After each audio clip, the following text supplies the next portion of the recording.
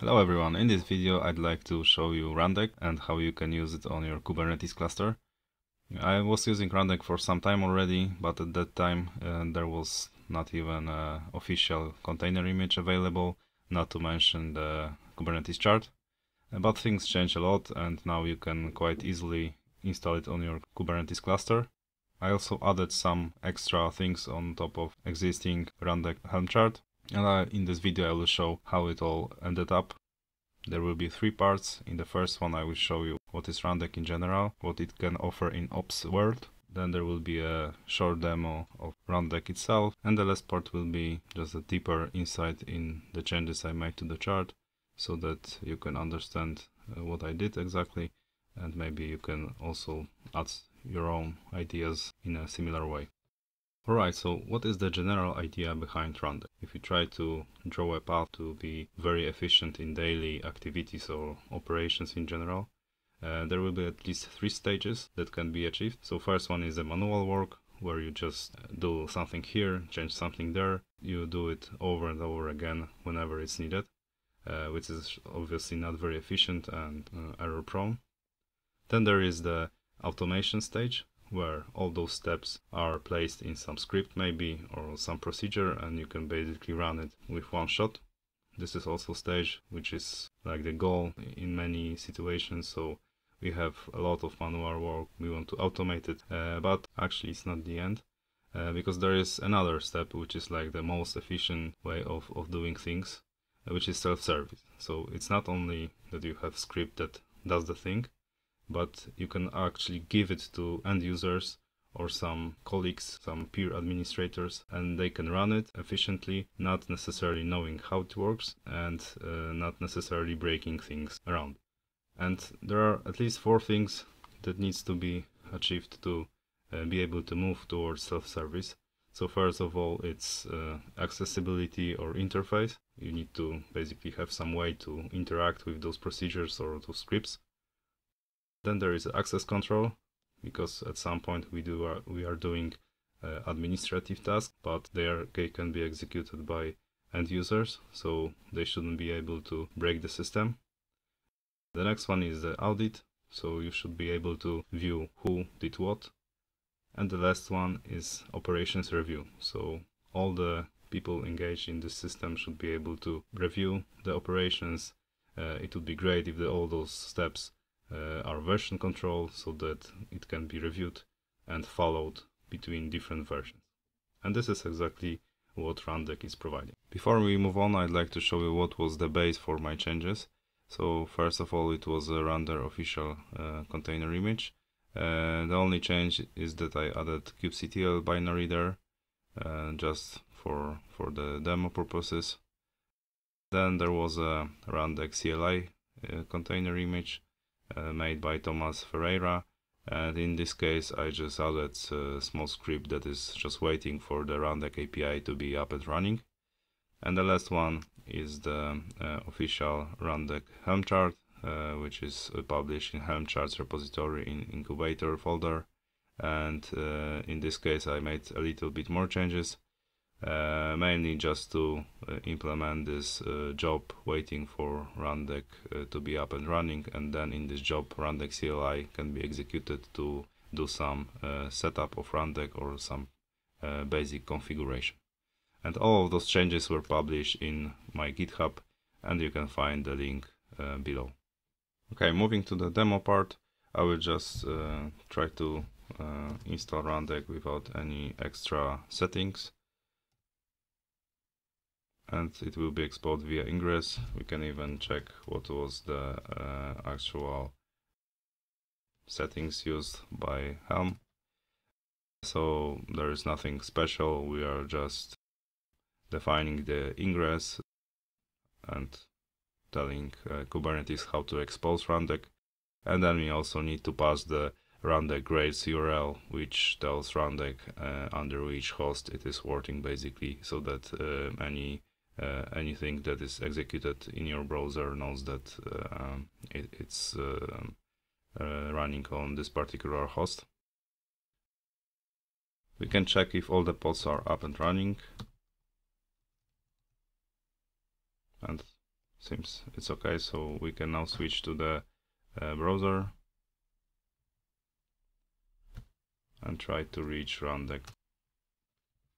Okay, we can log in there. The default credentials are admin, and we should see the Rundeck UI. So there is not much there because we didn't define anything.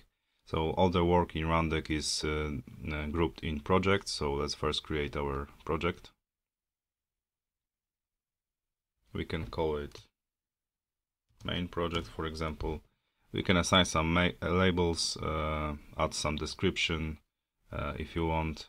There are some extra settings also here, but for now it's just fine to be just bare minimum project. So I will hit create, and now we have a lot more things to configure here. So first of all, there is a project dashboard that is showing history of job execution. Then we have jobs part, which we'll be exploring in a second. There is also a notes section, and if you work with Ansible, for example, it will be nothing new for you. So Rundeck is also defining nodes on which it is working. By default, there is one node defined, which is the Rundeck host itself. And you can see it here. You can also run direct commands on the nodes.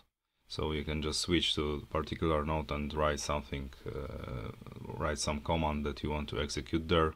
There are activity part, which is also actual execution of jobs. And last one is a project settings, so anything you can add or configure on project level itself. So for now, let's go to the jobs and create the first really simple job. What we want to do is just try to run kubectl from Rundeck. So we will call it get pods. We will skip the description, but in workflow we would like to define some steps. So first of all, you define options, so you can also ask user to provide some parameters to job execution, but in this example I will skip it. I will just define script type of workflow. You can treat it as a bash script that is executed via Rundeck, but you can also use some plugins for Ansible, for example, and there are multiple other plugins available. But let's move to the script, and here we can just pass the steps or lines of code that we want to execute. So first of all, I will pass the alias I created for kubectl. So it is using the binary I added to the Rundeck image, and it's in temp tools kubectl. And what I'm using here is I'm passing the token, Kubernetes token, to the kubectl command. As you might know, all the pods that are started on Kubernetes cluster has a token added to its file system. And it's token for the service account that was running this particular pod. So basically we have all we need to run kubectl and connect to the cluster API directly. So now we can just run like kubectl get pods, and that's it for now. So we have our job defined. We need to first save it here and then create it. Just remember, if you edit jobs in Rundeck, it's often like this, that you need to first save the part with the code and then save the whole job. I forgot it many times and you lost your changes basically, so just remember to add to do the save twice. And now we have our job, we can actually run it.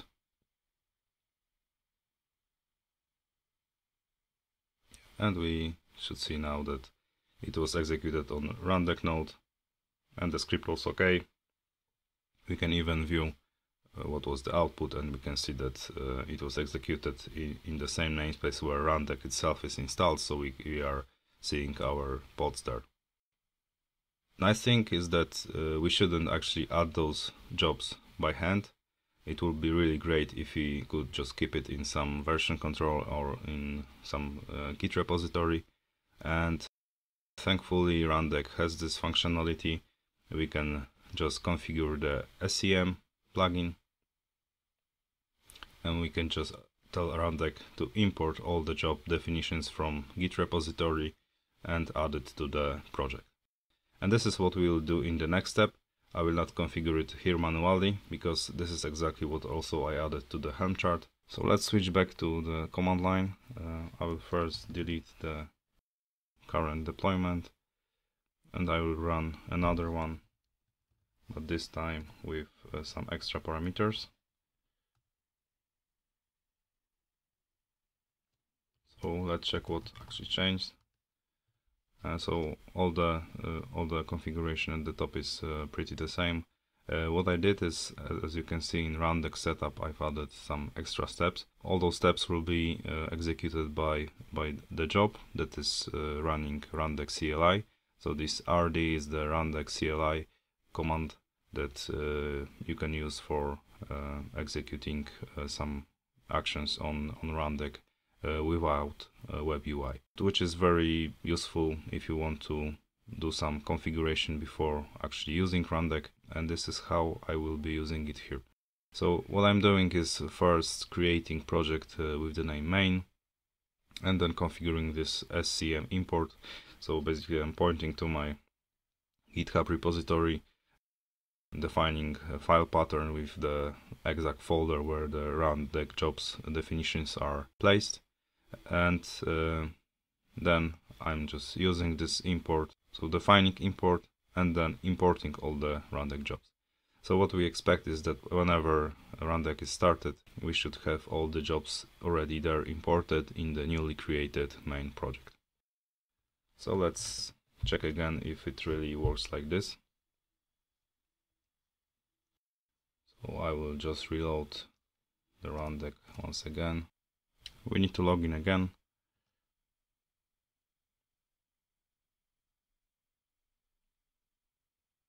And now, as you can see, we already have the main project created, which is great.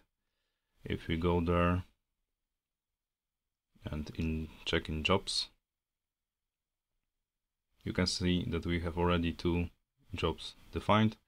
So the get pods is exactly the same I was showing already, but we have new job named create namespace. So let's not run it now and just check what it is doing. So we can now edit this job and just check what is the actual workflow.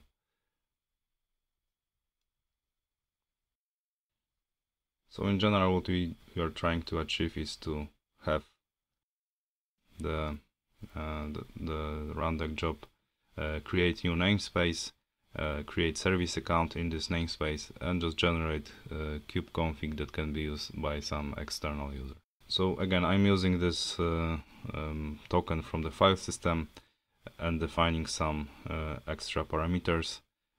What I need to pass here is the Kubernetes API endpoint. You can take it from multiple places. There is even endpoint passed as environment variable in the pod, but it's internal IP, so in my case it won't work, so I just need to pass it by my own. I could also pass it as a parameter to the job probably, but just to have, you know, the limited number of options when running those jobs, I will just hard code it here, just replacing then the endpoint. And as I said, all the next steps are just doing what I mentioned, and at the end we should see the generated kubeconfig. So let's save it here, save the job.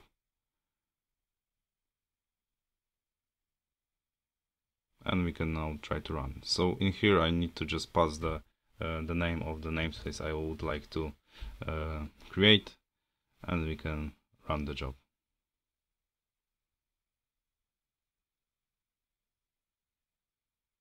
And it's already finished.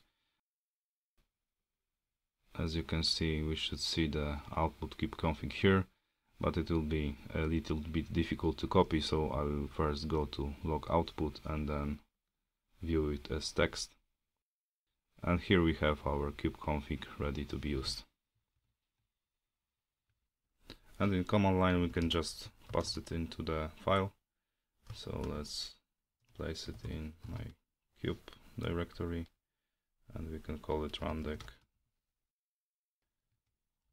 I will pass it. And now let's switch context to this one.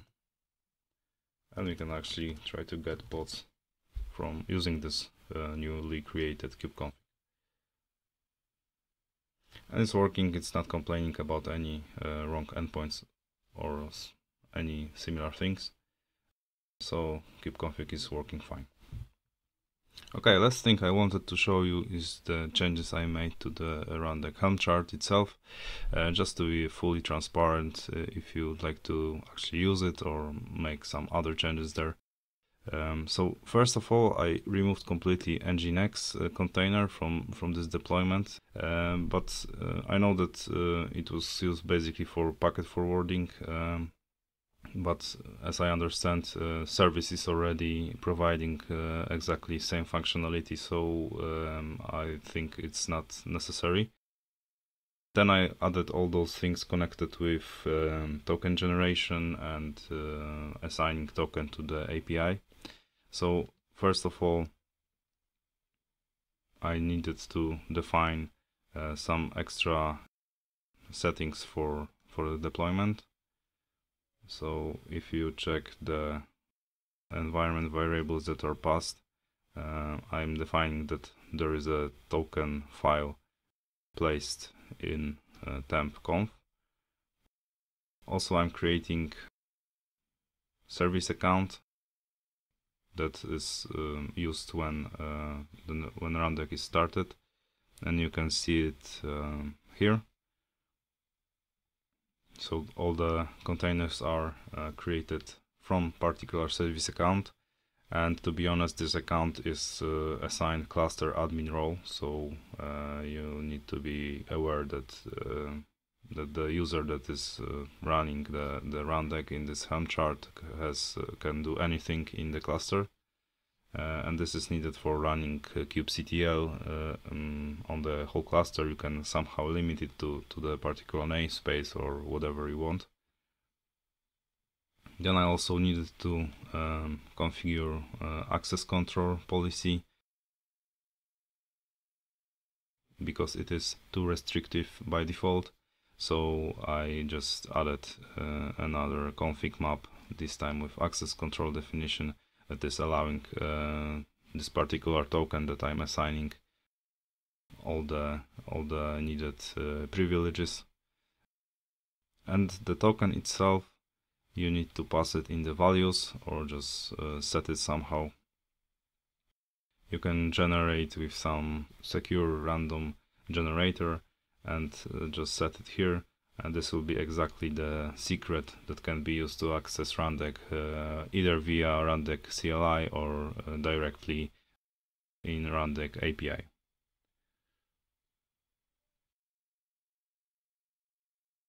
And the third change is just adding this extra job that is executed after Rundeck is up and running.